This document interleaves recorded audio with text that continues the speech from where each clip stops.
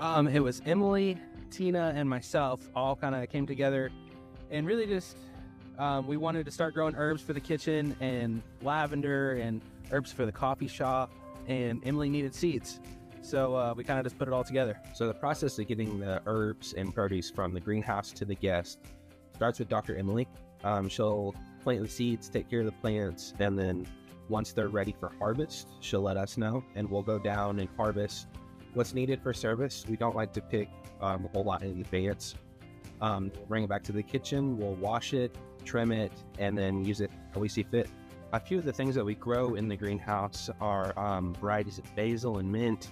We also have other herbs like lemon balm, horehound, lavender, and then we have started with a few different types of cucumbers and tomatoes.